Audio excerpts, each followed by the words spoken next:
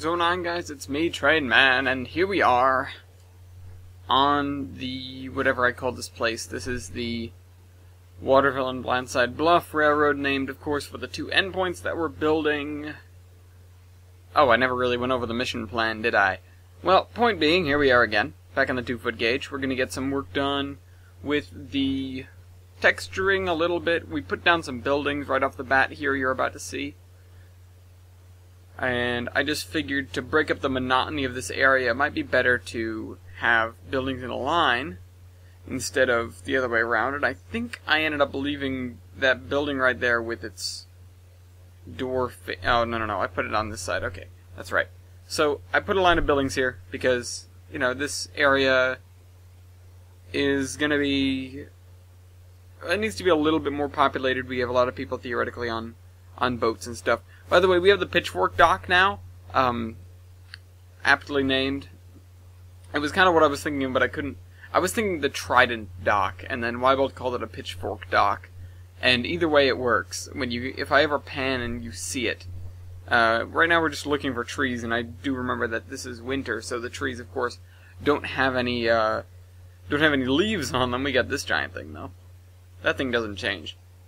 I was just looking for things that were maple, beech, and or birch, you know, to go with the tree spline that we'll be putting down here shortly. So I move up in terms of the months in order to get some leaves on the trees and see what they look like.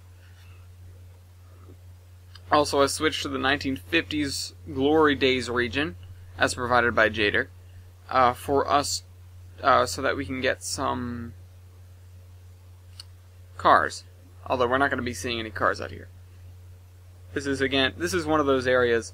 The only reason the 2-foot gauge still exists is because this area is completely unconnected. Well, not completely, but more or less unconnected to the rest of the world via any sort of road other than the railroad and some dirt trails.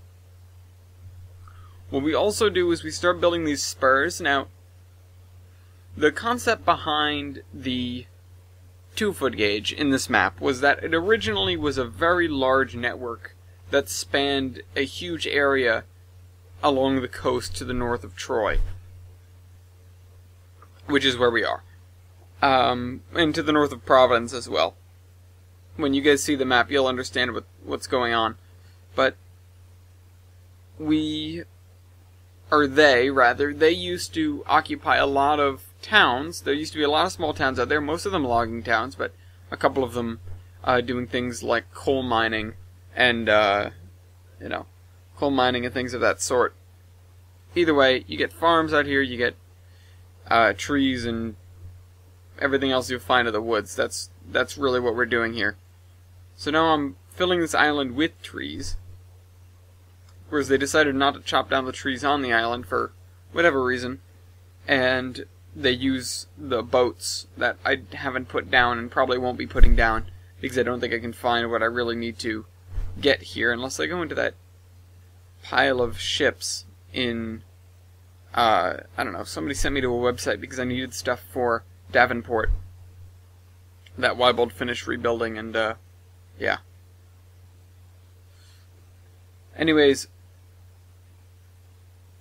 so trees, and then I do something after I put the trees down. We're almost done with the trees here. I do something after I put the trees down, and that something is to adjust the train track to fit the trees.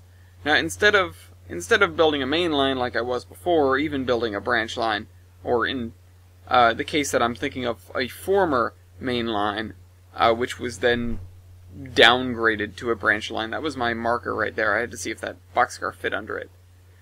I'm moving the track to fit around the trees instead of moving the trees to fit around the track. Of course, we're putting the tree splines in to match up with the track anyways, but the point is, the builders of the 2-foot gauge, because they're building 2-foot gauge because they don't have a lot of money, obviously wouldn't be so inclined to chop down every single tree in their way.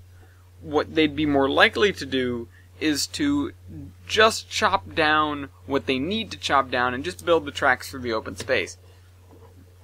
Why? Because it's less expensive. And if you had the money to plow a right-of-way and to build the kind of gradient, or the grade separated and all that a normal railroad, a standard gauge railroad would warrant, then you wouldn't be building narrow gauge. You'd be building standard gauge. So, I think we're all set here. We go on to working on stuff on the land. Oh, no. That's right. We adjust this. There we are.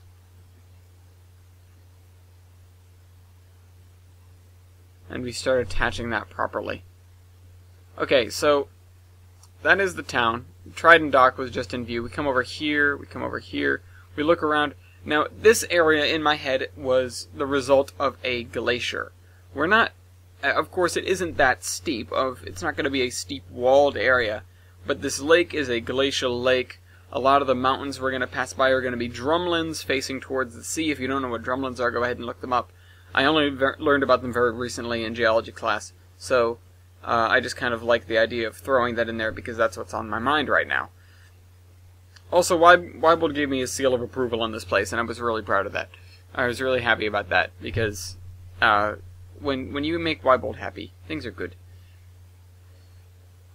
So, if you've noticed we're missing a couple of those freight cars, or passenger cars rather, I blame Jader, because when I got my portion of the map back with Troy, a lot of my 2-foot gauge stuff was missing, and so were some of my diesel engines that I put in there for the series. I don't know quite why, but something's gone wrong, and I don't have some of my stock. So I'm gonna have to go through and get the CDPs again, which thankfully I have saved in a convenient location, because I don't want to, because really there have been so many sites that recently they've gone down, and there are so many cool things that you can no longer get, or for a time you couldn't get, and it was a distinct possibility that you wouldn't be able to get them any longer. One of the things, of course, is the Serpent. We've been coming across those troubles from the Locomotion series. We can't get the Serpent anymore, nor some of the mods that originally were required for it, so that's why I'm calling out to you guys on this one. But, point being, I'm saving these things in the case that if we are at a point where we need them, or somebody needs them, and the website is no longer available or operational, I'll be able to have them and, spread the love when the original content creator is more or less dead and gone. In the internet sense, at least. So we're building a line through here, and of course I'm building it wonky-like, because we're going to be traversing some land. We go through a pass between two drumlins, which we'll get to in a minute, and I'm going to try and adjust that a little more to get the grades down. It's less than 2% in any case, I think, and the whole track isn't a steady grade anyways.